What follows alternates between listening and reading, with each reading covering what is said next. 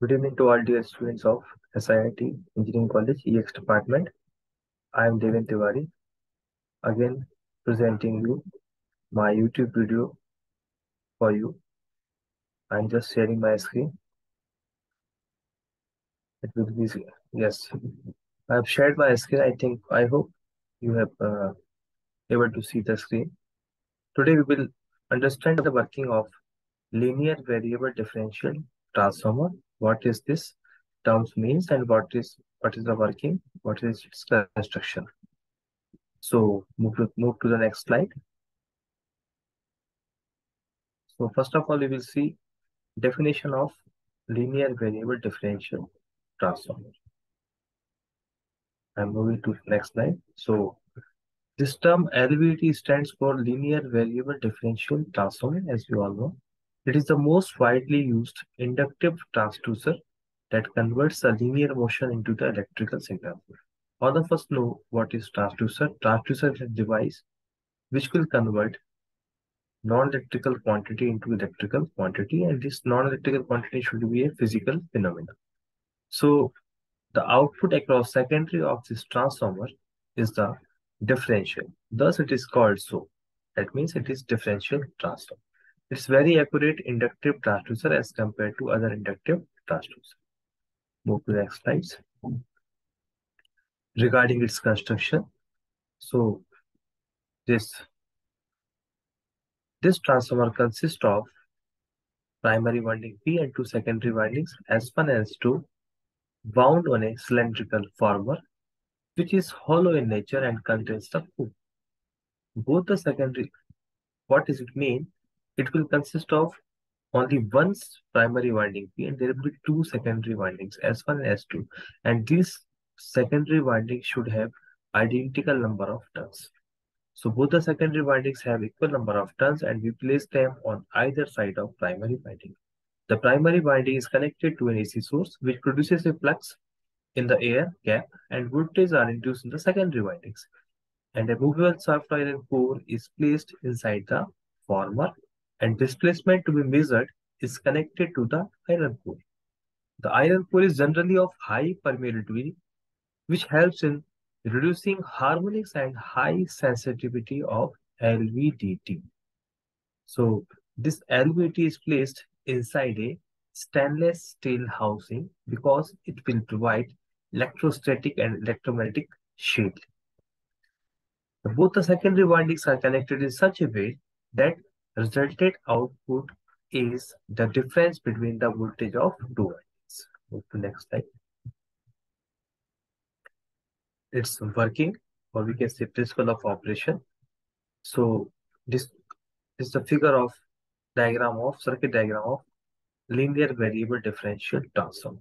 So as we are able to see in the left side, this is the primary winding, and this on the right side, these are the two secondary windings which have equal number of turns, and these two, the endpoints of these two secondary windings are connected differentially so that we will get differential output. So as the primary is connected to an AC source, we will apply AC source to this primary side. So alternating current and voltage are produced in the secondary of LVDT. The output in secondary S1, suppose we have taken two secondary windings as S1 and S2. So in S1 secondary winding, output is suppose E1 and the secondary winding S2 is E2. So differential output will be E output, which will be equal to the difference of these two voltages. That means E1 minus E2. This equations explain the principle of operation of LVDT. Next slides.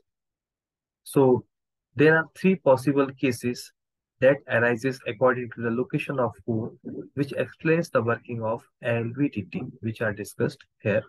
Case first, when the core is at null position, that means in the middle position, which is equally distributed, equally placed on either side of two secondary windings. So the first case, when the core is at null position, that means there is no displacement. When the core is at null position, then the flux linking with both the secondary windings is equal. So induced EMF is equal in both the windings. So for no displacement, the value of output will be 0 because E1 into both are equal. So it shows there is no displacement took place. Case 2, when the core is moved to upward of null position, that means we have moved to some other side, upward of null position, for displacement to be to the upward of reference point. In this case, the flux linking with secondary winding S1 is more now as compared to flux linking with S2. What it means? Now flux linking S1 is more and flux linking with S2 is less. Due to this, E1 will be more and E2 will be less. Therefore, differential output voltage E out will be positive, which will be E1 minus E2 because E1 is more. Case 3, when the core is moved to the downward of null position, for displacement to the downward of the reference point. In this case, magnitude of E2 will be more, so that as compared to E1. In this condition, this is the vice versa case of the case 2. Now here, magnitude of E2 is more and E1 is less. Due to this, E out will be negative and shows the output to the downward of the reference point. Move to next slide. So hence, with this graph, we can see this working of this LVDT, output versus core displacement. So a linear curve shows that output voltage varies linearly with displacement of core. As we displace the core, we will got output to be vary as linear. Here we can observe in this case. So this is the case of, sorry. So in this diagram, in this picture, we can clearly observe movement is from null position to left side or right side. We will see the linear rise of output voltage. So this is all about the working of linear variable differential transformer.